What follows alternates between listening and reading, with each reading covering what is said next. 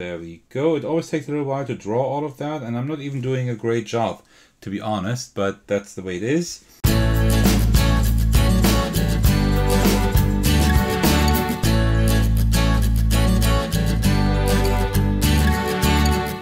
Hey everyone, this is Attackers, and today I'm bringing you the Roll and Write Quiltable paper quilts. This is a game that is currently being funded on Kickstarter, and I wasn't able to record a video in time before the campaign, but I'm recording one now while it is active. So as usual, I will put a link to the campaign in the description of this video. What I have planned for today I will bring you a solo playthrough of the game, right? Because there also is a solo mode that is quite interesting, and then I will give you like just a few thoughts from my side, like what I think about it. All we need for a game is the game sheet, which we have right here. Then also a pen and 2 dice. That is all we need. All right, and for setup, another thing is we see like these patterns here, right? These are like the colorful ones, and here we have like the ones that like line drawings, so to speak. And now I need to just write them and like draw them in here, so I have like a drawing that I will use for drawing them, right? So let me just quickly do that.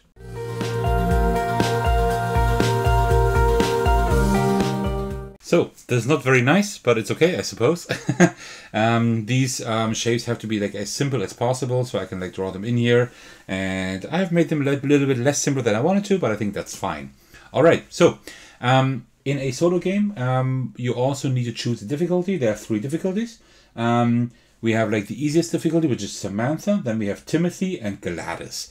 Like these are like the difficulties in ascending order. Let's play against the quilting master Samantha. They're all called quilting masters. Because Samantha always lets me go first, and then they choose 1 pattern. Timothy would then Timothy would be the one who would go first and choose 1 pattern. And Gladys is even worse because would let me go first but choose 2 patterns. I will tell you later how that works. So let's play against Samantha. That means Samantha claims always 1 pattern if available and lets me go first. And let me just jump into the game and tell you how this game works. So at the beginning of the round, we always like roll these 2 dice. And with these 2 dice, I can do one of 3 things. Either I use 2 dice and claim a pattern. You see like all these different patterns here. So we have like twice like this, these corn cubs right next to each other. Here we have like the pie and the corn cub. Here we have ABC, ABBC. These are like specific like patterns, right? And what I'm doing during the game is like putting patterns, like putting these symbols here in the pattern area. And then later on, I take them from the pattern area and put them on the quilt, right? And then at the end, when the game is over, I'll tell you later how that works, when that is the case. And then we will take a look at all the patterns that I have purchased for myself, that I have gotten, and I will like apply them to the entire quilt and see like how many points I get, right? That's like what I can do.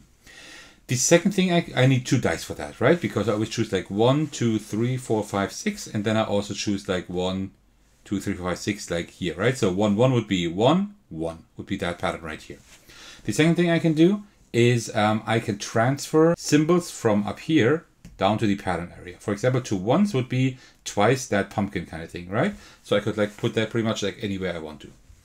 And the third thing I can do is I can use a 1, and that means that I can transfer one of these symbols that I put in the pattern area onto my quilt.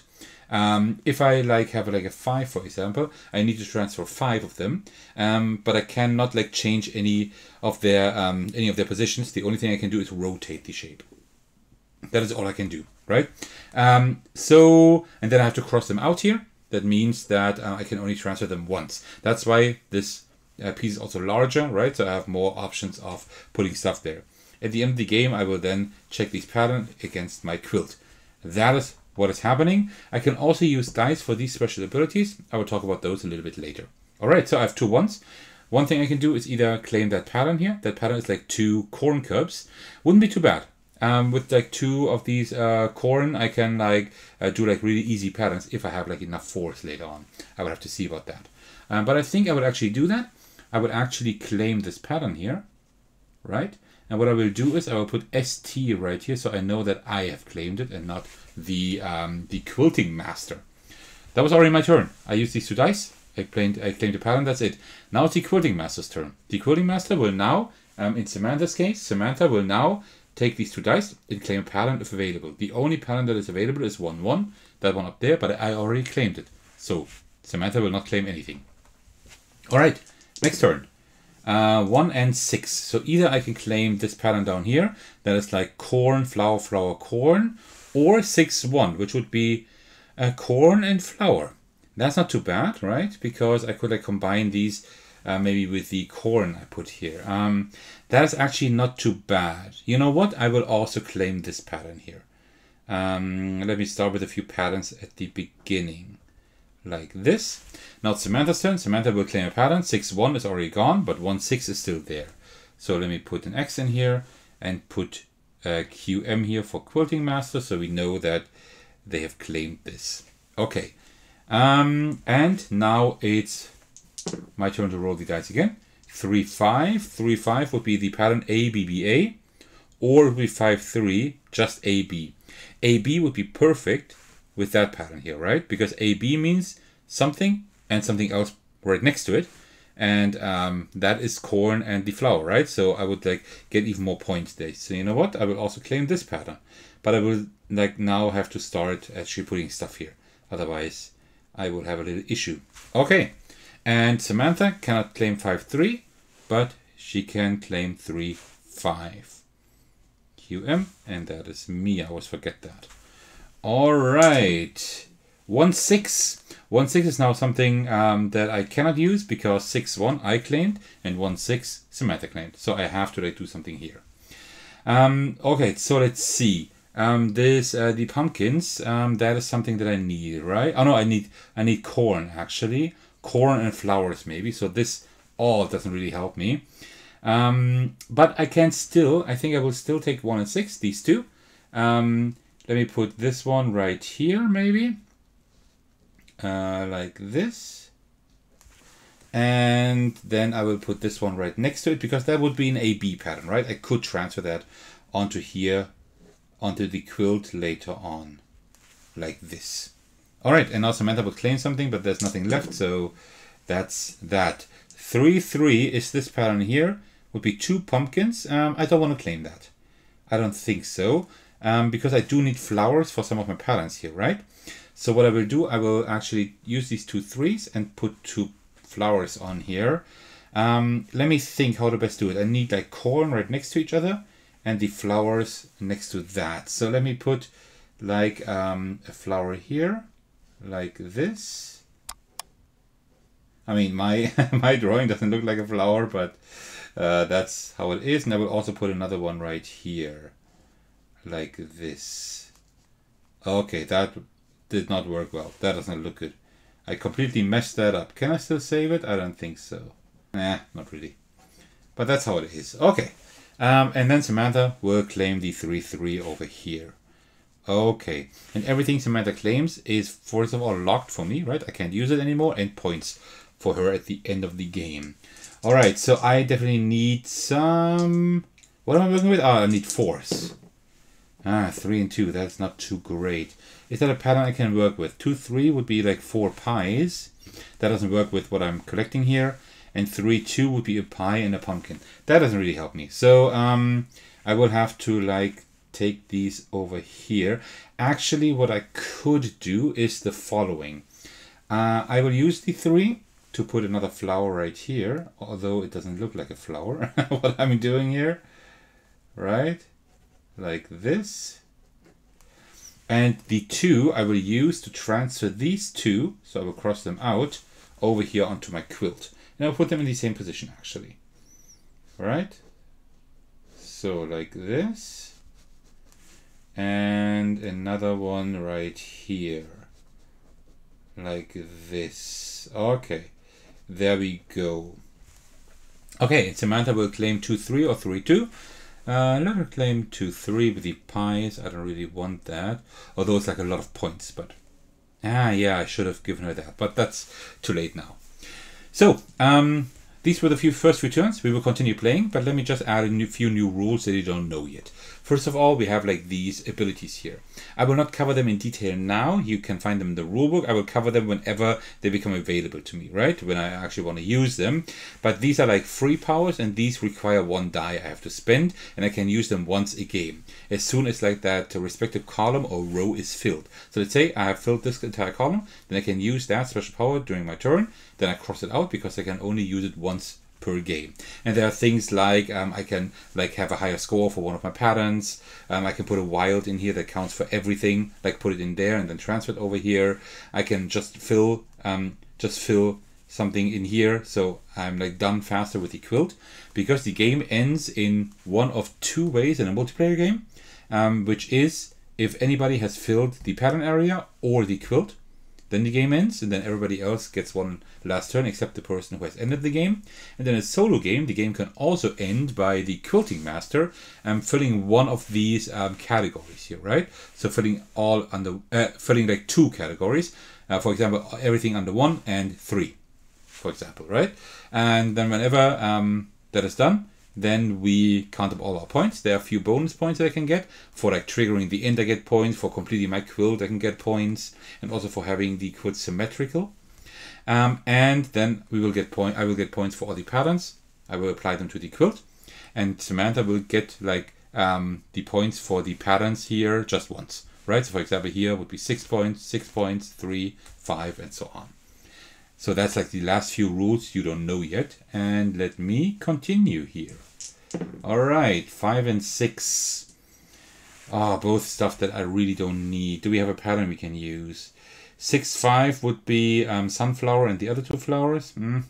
And 5, 6 would be 1 flower and 1 sunflower. I think that would be okay. I can kind of work with that. So I will actually claim this one here. And Samantha will claim this one here. Alright. The issue is that Samantha always gets points for every pattern she claims. I only get points if I actually am able to like work them into my quilt. 4, 4. That is good. That is the corn that I really desperately need. So I will definitely use both of them. I will put them both here, right next to each other, right? Let me do it like this. Now it looks like a, how do you call it? Like corn dog, I think, right? This and like this. There we go. And Samantha will claim the 4, 4 if it's still available. It is. Okay. And that's how the game continues. Another 4, that's good. Oops, that was a 4. And also a sunflower. The sunflower I could also combine with the regular flowers. That is something I can work with. So, let me put like the corn right here. And I will like also put a sunflower down. Let me put the sunflower down. Let me put it right here. Like this. There we go. Okay. And Samantha will claim the 2, 4 or the 4, 2. I will give her the 2, 4. That is less points. And also she's like, she just still needs a while to fill up this area here. Okay. Another 4 would have been great. 5 and 1. The 1 is fine, but I can put the pumpkin right here because I have an idea of what I want to do. So I will put the pumpkin right here with the 1, right?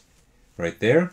And with the 5, I will transfer 1, 2, 3, 4, 5. These 5 I will transfer all down there. Let me do it like this so you can see it better which ones I have transferred already. It doesn't look very nice, but that's the way it is, I suppose.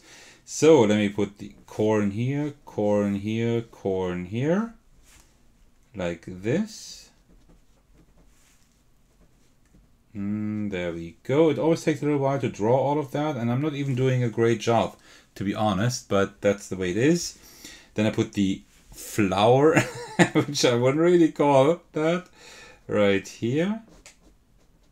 Looks like a crown or like a trident maybe, I don't know. And then also like the pumpkin down here. Okay. And Samantha will claim 1, 5 or 5, 1.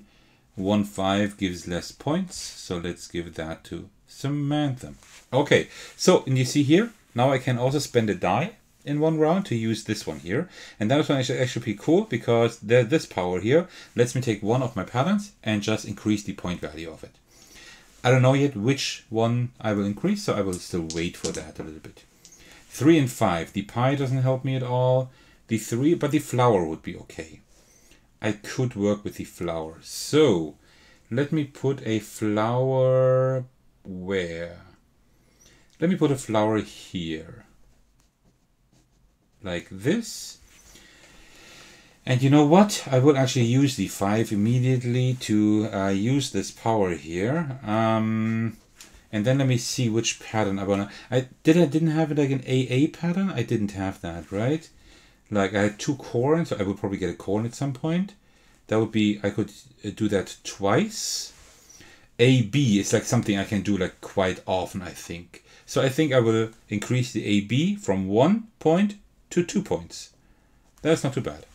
So now we'll get 2 points for each of these patterns. So I can use like one of my symbols on my quilt for several patterns, but I cannot use this one symbol like several times for the same pattern. So if I had like another corn here, I could do corn, corn, corn, corn, but I cannot then also do it like these 2 corn and these 2, right? Because I've already counted them for that specific pattern. Okay, 3 and 5.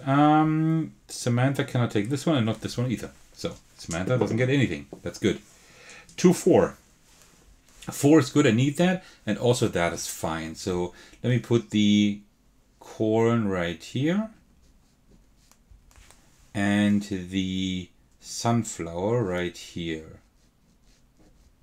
Like this. Okay, good. And Samantha cannot claim this one, but she can claim this one here.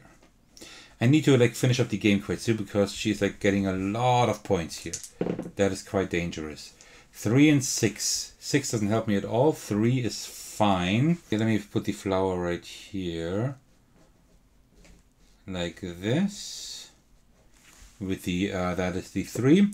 And with the 6, I cannot really do anything with the 6, but I have to do something, right? Yeah, then I will just have to transfer this one down there. Let me just put it like in the way in the corner where it doesn't like disturb me at all, like this. Samantha can claim 3, 6 and also 6, 3, which will give less points. Good. All right, so I will have to transfer a few things over.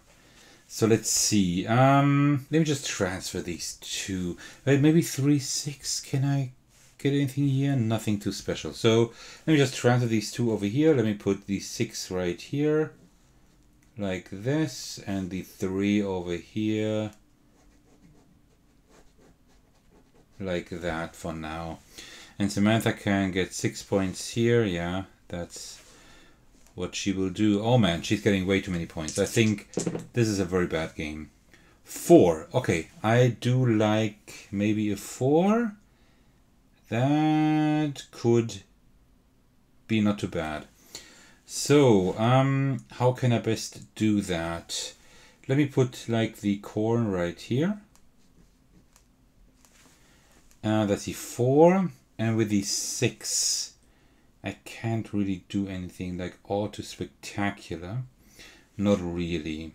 So let me just transfer another one of these over here for now.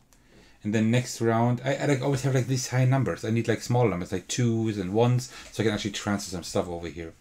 And that's something that I really can't do at the moment. And Samantha, I will let her claim this one here.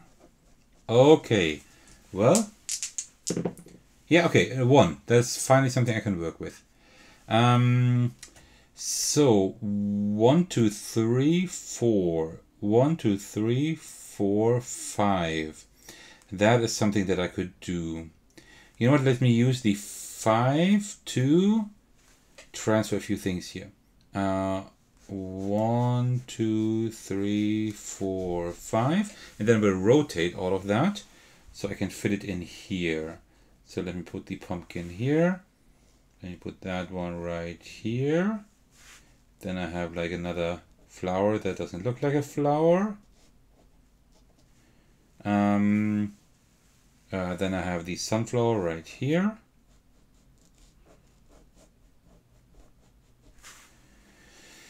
And I have another regular flower right there. And then I will use the one to also transfer one corn over here. Like this. Alright, and Samantha cannot claim this one, but she can claim this one here. Okay, so 3 more to fill, and then I can end the game. I raised like A, B here, so it doesn't really matter what I put here, to be honest. Just pretty much anything. So let's see, 1 and 4. Another corn, that is very good. So let me put a corn, oh no, over there.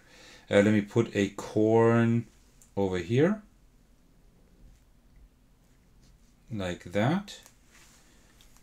And then with the 1, I will just put another one of these pumpkin things over here. Like this. And Samantha can claim that for 4 points or for 2 points. Yeah, 2 points. That sounds good. So, and now I need a 3. I do have a 3. But we can also like do a few things here, right? I do have, like with this one, I can like put like patterns twice over here, but I don't really want that. This one is interesting. I can claim another pattern for free. So I will use that die to claim a pattern for free. Let me find like one that really fits my stuff here. Maybe I can find one here. I think AA wouldn't be too bad. I think I can actually work with AA quite well. So I will use that. So this one is gone. And then I will use the 3 to transfer these 3 onto my quilt. And I will keep them like in this orientation. That is all fine. Like this. Okay, and then also like that pumpkin thingy here. Okay, and then Samantha, yeah, she cannot claim that the 3-6 and the 6-3 are both not claimable, so that is it. And that was like the end of the game, because I have now finished the quilt. Samantha's turn was one more time, but she couldn't do anything. All right, so and now I did trigger the end, so I receive 5 points. I did complete my quilt, so I receive another 5 points. If I had like a symmetrical quilt like that, or like this, or that, or that, if I could like, if it like was symmetrical, then I would get another 10 points, but that's not the case, right? So I don't get that. So, and now I have to like count up all the points here. Let's start with Samantha first. That's pretty easy actually. So we just count up all the points besides the patterns. So she gets 5, 11, 17, 20, 23, 28. That is then 34, 36, 42, 45. Oops. 45, 49. That's 55, 60, 64. That is a lot. So she has 64 points. Let's see. Oh, you can see it down here. Let's see how many I have. So, now I will go like through all the patterns. So, like the corn, like 2 corns right next to each other, give me 3 points. So that's 3, 6, 9 points. So I've already 9 points. Let me just put my points right here. Let me just put the points right here. So 9. Then the next one I have is here, AA. That is like 2 of the same right next to each other. And for each of them I get 2 points. So that's 2, 4, 6, 8, 10. That would be 10 points. Okay. That is okay. And then the next pattern is here, AB, like 1 and something else beside it, something different. And I get, for AB, I get 2 points each. So 1, 2, 3, 4, 5, 6, 7, 8. I was able to like max that out. So that is 16 points. Good. Then here I receive 2 points for a flower right next to a sunflower. I only have that once. That is 2 points. And then a corn right next to a regular flower. That is 1, 2, 3, 4. Times 2, that's 8. And that is all. All right, so that's 9, 19, 29, 35, 43, 45, plus 10. That is 55. So I barely did not make that. Last time I played against Samantha, I won by a large margin actually, but I finished the game much earlier and I was much luckier with the dice rolls. And this time I was quite unlucky. Well, that's how you play the game. That concludes my showcase of Quiltable paper quilts. Now let's dive into my preview of the game. The theme is delightful. I have a personal affinity for all things quilts and patches, much like my enjoyment of games such as Patchwork and Calico, both games that I really enjoy. The gameplay is refreshingly unique, although it may require some time to grasp the rules. Once understood, it is not overly difficult, but the game demands considerable thought. With numerous patterns that can be rotated and mirrored, spatial awareness is essential. Players prone to analysis paralysis may find the strategic depth quite challenging, to be honest. One aspect I did particularly appreciate is the simultaneous actions. All players engage simultaneously in a multiplayer game, which significantly reduces downtime. This feature greatly enhances the gameplay experience, in my opinion. The solo mode is well designed, with an emphasis on pursuing patterns early in the game, as they may become inaccessible later on. The AI opponent's difficulty scale effectively as well, ensuring an engaging solo mode. But luck does play a significant role in the game, which is worth noting for those who prefer less luck-based mechanisms. As you could see, in this game I was quite unlucky, in another game I was luckier, and these two games went like way differently in terms of me losing or winning. However, in this case it also adds a tactical element, balancing the strategic depth in my opinion. In summary, Quiltable paper quilts offers a uniquely engaging roll and write experience with a charming theme. While it may be quite strategic and potentially challenging for some players, its combination of two different spatial puzzles essentially sets it apart. If you enjoyed today's showcase and do appreciate a roll and write with a bit more depth, I recommend checking out the active campaign. As always, you'll find a link in the video description. Well, that concludes my review of Quiltable paper quilts. I hope you enjoyed the video. As always, I'm immensely grateful for your support. A huge thanks to my Patreon supporters, with a special shout out to Thackeron and Ryan Hall for their generous contributions at the highest tier. Your support means so much to me. If you enjoy my content, you can support me by watching, liking and commenting on my videos, subscribing to my channel, supporting me on Patreon and joining my Discord server to engage with me and my amazing community. Thank you so much for watching. I'll see you in the very next video or my Discord server. Take care everyone, stay safe and cheers!